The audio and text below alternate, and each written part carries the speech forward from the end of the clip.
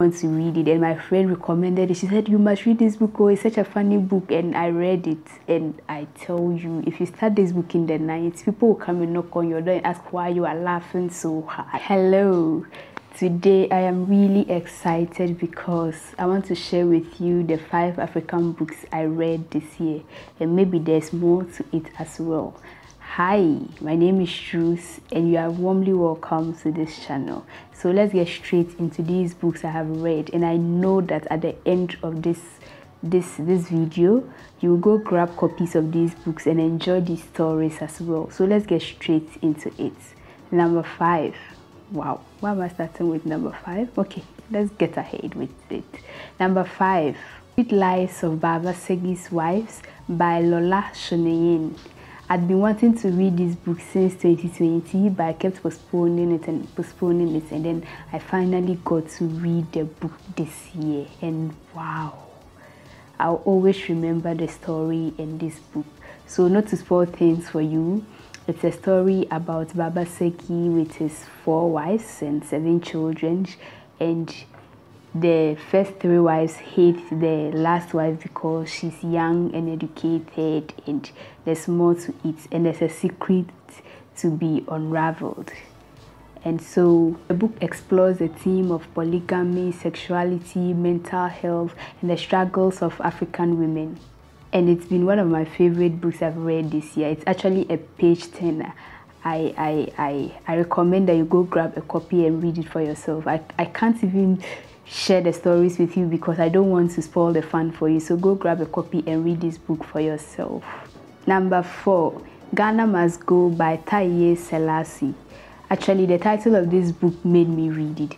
But before I had read the book, one day I was roaming on YouTube, and then I saw that the author of the book had given a TED talk. So I said, oh, let me go and listen and see before I go and read the book. And I was blown away. She's such a charismatic woman. The way she spoke, the way she presented herself was just so beautiful. So I was like, oh, let me go and read this book. But if you are a Ghanaian or a Nigerian, this term or this phrase, Ghana Must Go, is not new to you. The term actually dates back in, I think, 1983, when Ghanaians were deported from Nigeria because Nigeria believed Ghanaians were taking their jobs, so they had to go back home. Others also say it's a payback to when Ghanaians or Ghana had deported Nigerians, I think between 1969 to 1972 as well, whatever it is. There's just this common term, Ghana Must Go, and it's even named after a bag. But far from it, this story is beyond that. It's the story of a Ghanaian Nigerian family living in the US, and it talks about the struggles of the immigrant's life. And though it's a story about this modern family living in the US, it explores the areas or asks the questions of where do we come from, what do we want, what do we seek to achieve, and it portrays that the truth always heals all wounds. I really love this book, and you should go grab a copy and read it for yourself. Number 3, His Only Wife by Peace Adzo Medie. No spoilers, but this book is about marriage in absentia. For those who are not familiar with the term, marriage in absentia is where one of the couple isn't physically present for the marriage, and someone has to stand in place for the person. Usually it's a cousin, a brother, a sister, like usually a close family relative stands in place for the person. From what I have seen and heard, most of the time it's usually the men that are not around. The person is probably living abroad, wants a wife from his village or his country. His family does arrangements, marries the lady, she lives with the family until he comes home or she joins him there. But this book is far more than that. It's beyond that. So this book, not to give out too much, but I want you to see how the story goes. So this book is set in Ghana about a young woman who is married off to a man she doesn't really know, and this man has a girlfriend and a child, and the family doesn't want the girlfriend and wants this lady to go in hopes that she will get rid of that woman. This lady is also being forced by her family to marry the family of this man because the family of the man supported the family. I hope I'm not saying too much, and there's just so much in between and so much drama, and you'll get to learn a lot. So go grab this book. Number 2, The Son of the House by Cheluchi Onyemelukwe Onuobia. I'm sorry to the author if I didn't pronounce it right. Okay, but this book, The Son of the House, is such an intriguing novel. It's a book about two women and talks about hope and drama and loss and brings out the issues of patriarchy. It was a bit emotional for me, but I really also enjoyed the book and I learned so many lessons from it. And who says that it's only from non-fiction or self-help books you can learn lessons from? I remember this phrase or this quote that stuck out with me in this book. It says that what use is shyness in a world where boldness gets you everything. And it really stuck me because I grew up really shy, and when I pondered on this thing, I really see the importance of putting away your shyness and being bold and exploring the world and all that. So go grab a copy of this book and I'm sure you will enjoy the story and you will learn so many things as well. Number one book is Nearly All Men in Lagos Are Mad by Damilare Kuku. See the title of this book. When I saw it, I was like, what is this book trying to say?